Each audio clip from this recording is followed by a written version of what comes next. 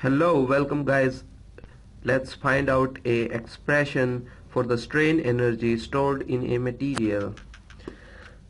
This is very easy and it is totally based on the concept that work done in stretching the material is equal to the strain energy stored in a material.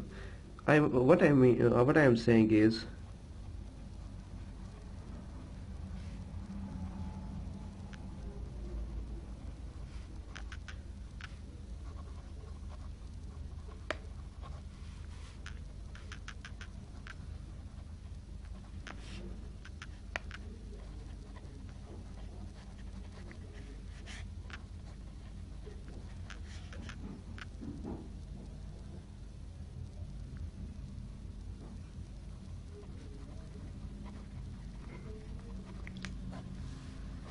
actually, as you know, the expression for the strain energy in a material, it is denoted by U.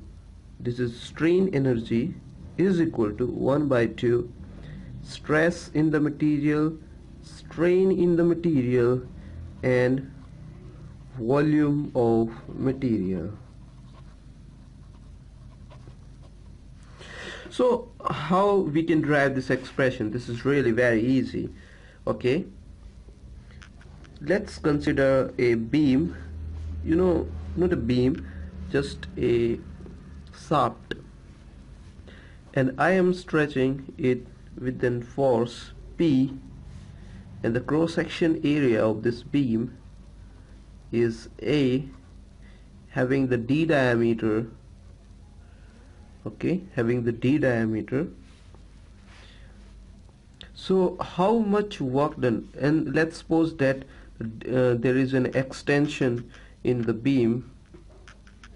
There's an extension in the beam is delta, is this delta. Actually what I mean to say, when you apply the force on the beam, it expand little bit till this end, and this thing is delta.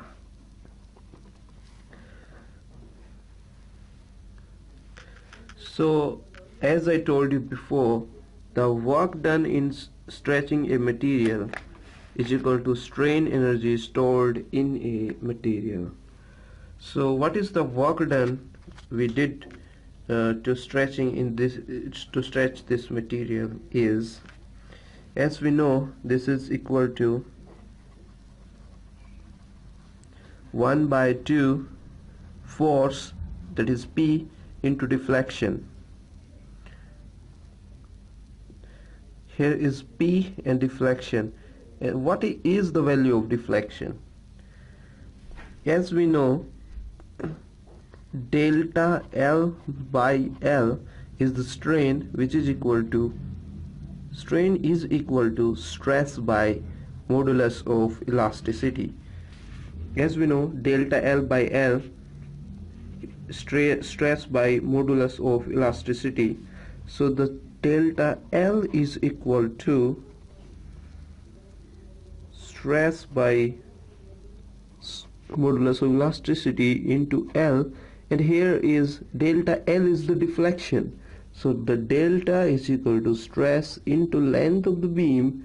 Okay, I forgot to mention the length of the beam is L.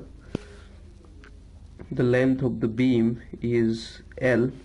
Okay, so the expression becomes delta L is equal to delta in this uppercase and sigma into L by E for the expression of this delta. Let's put in this expression. The work done becomes 1 by 2 P into sigma L by E. Here the sigma is equal to force by area.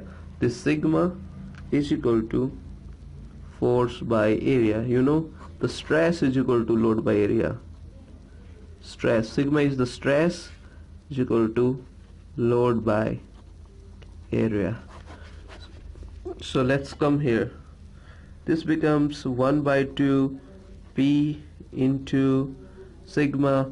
Okay, so the P becomes, if I multiply if I divide it with A and multiply with the whole expression is there, there is no effect of this A, then sigma L by E.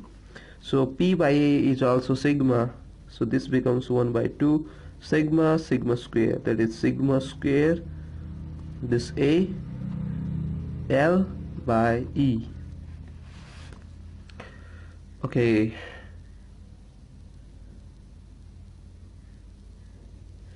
this A into L, A is the cross section area and L for the length. This is the volume of this shaft. You know, A is the cross section area and L is the length, so it's become volume. So AL is equal to volume. Okay, so is equal to 1 by 2 sigma square by E into volume is the expression for the stored strain energy in upper material. This is the common expression. Okay, this can be modified a little bit. As you know, we can write this expression like this.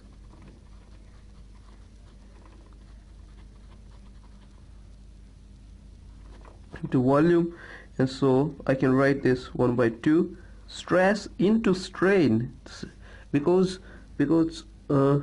stress in the material is equal to modulus of elasticity into strain.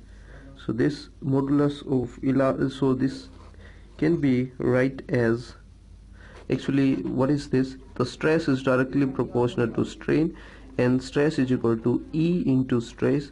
So this becomes this sigma becomes EE, modulus of elasticity and strain. So this becomes E by E into strain into volume. So this cancel out and the total expression becomes U is equal to 1 by 2 sigma E into volume. This is very easy expression, half stress into strain into volume of material. So here we go. Bye bye.